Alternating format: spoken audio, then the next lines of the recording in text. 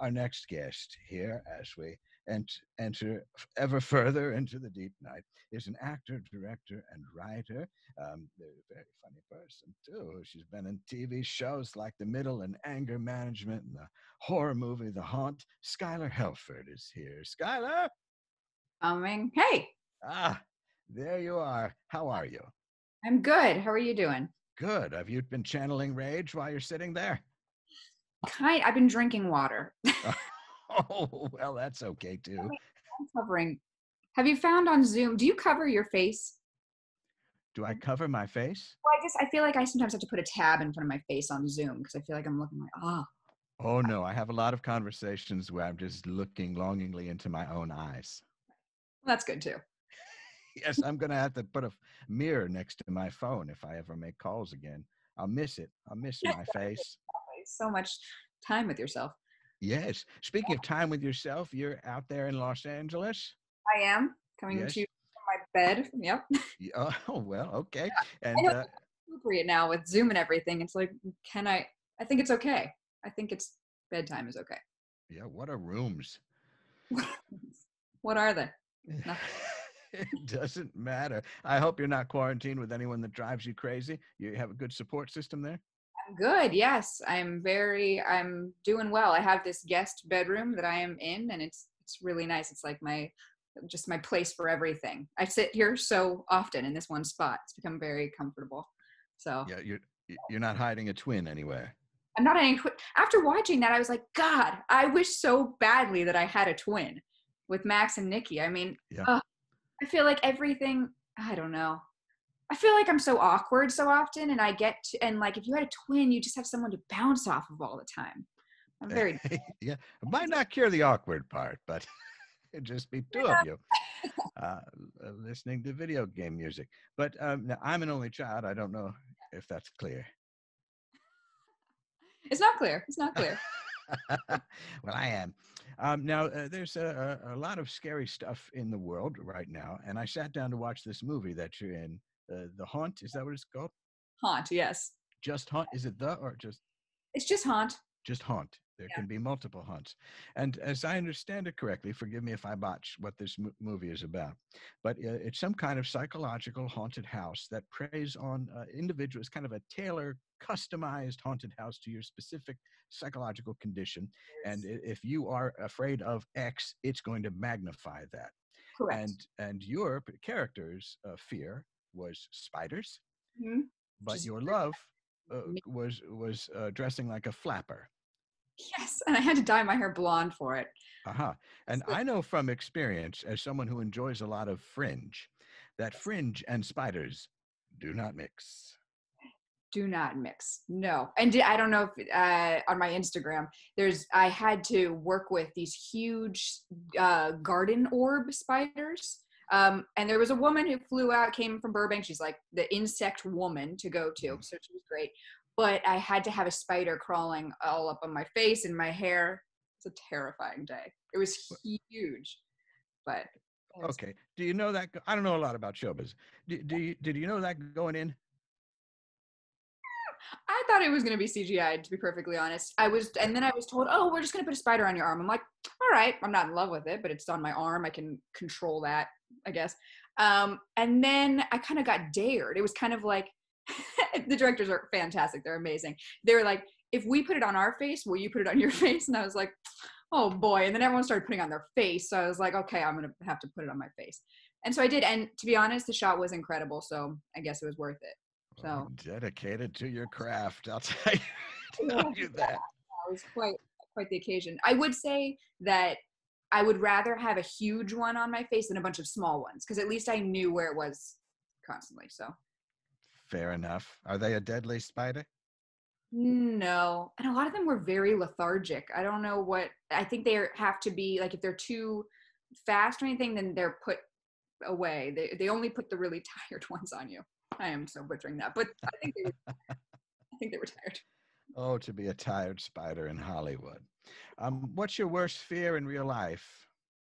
My worst fear. One I was thinking about recently. Oh boy, I an earthquake while I'm on the toilet it's not my biggest fear, but I was thinking about that recently. I was like, what do you do? Like, Yeah. do you take the time to wipe? I don't know. Yeah. Uh, That happened to me. That happened to me. did it?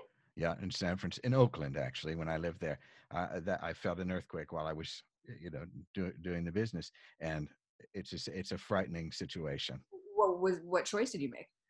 I got out of there. I had to pull up, pull up and get out. Wow. Yeah, Okay, so you've lived my fear. That's crazy. Yeah. yeah, yeah, I think you just got to go. yeah. I would also say living through a global pandemic with little or no national leadership would also be a fear, but That's a fear. But we're that's going. kind of 2020. Yeah. Yeah. Exactly. Oh yeah. Yesterday's news. Hmm. You were also in a show that you made called Indoorsy. Yes, Indoorsy. And who knew it was Indoorsy. so relevant now? It's kind That's of right. yeah. About people that can go outside, agoraphobic people. Agoraphobics. Yeah. Yeah. I don't know why I didn't catch on. It's about three agoraphobics who like move in together and open a day spa in their apartment. But yeah, it's kind of. I'm not sure it's so relatable, but it's fun. But now it seems like it would be a reality show. No, there's a bit in it where because they're opening this day spa, they have a bunch of treadmills and workout equipment, and there's one part where they like put sushi on the treadmill and make like a sushi conveyor belt thing at like Yo Sushi. It's like I don't have a treadmill here, but that I should be as creative in my own quarantine as they were. Yeah, it's a good project to do. Now, do you feel like you predicted the future? Do you have psychic abilities yourself? Yeah, possibly. It feels like it, right? Yeah, I would Yes, it does. say yes to that. Yeah. Does it manifest in any other way throughout your life? No, I it's always the opposite of what I think is going to happen. Oh my goodness! But you're holding up during this time. Are you somebody that can? I know LA is a little different from some of the other places, but have you been productive? Have you been able to work on things? Yeah, I've been doing a lot of writing.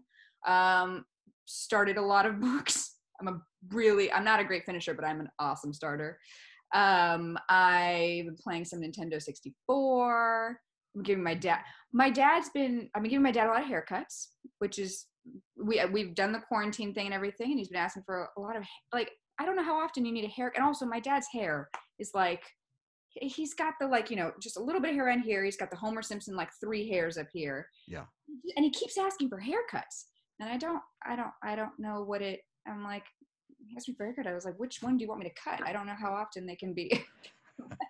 Well, his issue is that he's picked a funny length because that length requires a lot of maintenance. So It's true. They're the little like scruff cuts. Yeah, yeah. yeah, I haven't had I did a cut before we went in. Just I don't know why I did dentist, eyes, and haircut just by chance. I had those all taken care of, but Yeah. now it's growing in every direction. And but I could make that choice that he's making, but I haven't on account of just how much I would have to have. Is he there with you too, or he comes and it's a drive situation? I go over to his place and help. Okay, all right, Yeah, because and they're going everything. to start opening those up. In LA, things are starting to open up, which is crazy. Yes. Now we have something else in common is the fact that you love Mr. Bean. Dude, I love Mr. Bean. Yes. Okay. Now, what is it about our dear Mr. Bean? Sorry. What is it about Mr. Bean that really gets you? Watching it ever since I was so little on VHS and everything, and it just, oh God, just the slapstick, and it's just every time it gets me. And in my senior year of, actually my junior year of college, I decided I think I didn't get into the school show that year or something like that, and I was like, I'm just gonna do a one woman show where I play Mr. Bean because I can control that, and it was so fun. Got like I just had posters all around college of me dressed up as Mr. Bean and doing that, and it went very well. I love Mr. Bean. Is there anything funnier than him packing a suitcase? There is nothing funnier ever. No anything as funny as him at all. Ever. Oh yes, I'm often just walking around doing the like.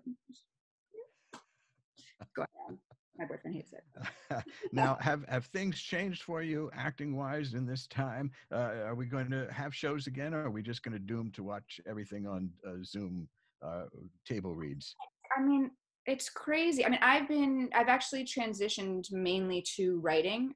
So I've been doing a lot of that. I got an opportunity to be writing on this, to be helping out with this show, this new Fox sitcom. So I've actually had a really great opportunity to be like, have structure within all this, because I've been on Zoom like 10 to 5 every day. So that's been really cool. Yeah. But I think I, Zoom is so fucking awkward, but I do think that people are doing really cool, innovative things with it right now. And it's really intriguing. My old college bard, they just put on this really amazing production when they found out that the pandemic was happening. Whatever, they transitioned their school show to be on Zoom, and they just did this incredible production where they just used really creative ways of, everyone was at home and in doing their screens, but they've created this amazing, these Zoom backgrounds, and worked with video editors, and they were live editing through, Isadora, I think the program's called.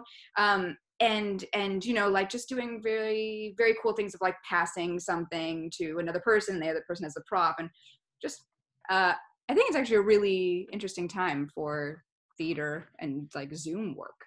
Yes, and I gather there's going to be more drone footage. Lots of drones. Are Yeah. you scared of the drones, Skylar? No, I think I want to get a drone. Oh, well. Maybe get a drone. That would be a fun. That's exciting. If Yeah. it was a drone piloted by you, I would be reassured, but otherwise, I fear the robots. Yes, exactly. Well, even exactly for Indoorsy, we shot this amazing drone footage, and it like right at the, it was going so well, and then right at the end, the cinematographer just like was just trying to return it to his device, and just it ran straight into a tree. We've all been there. Well, we've We've all been had. there. Well, Skylar, this has been so great to talk to you. I hope that you stay safe and you're able to get some real great haircuts in. And Absolutely. Keep cutting mine every day. I'm just cutting my bangs every single day. I'm telling you, you got to get lower maintenance haircuts. Exactly. Yeah. It's just the way. Well, creativity is finding itself out there, so that's terrific. And thank you for all of your great work. And we'll see you in whatever's next. Awesome. Thank you so much. Okay. Bye. Thanks, Skylar.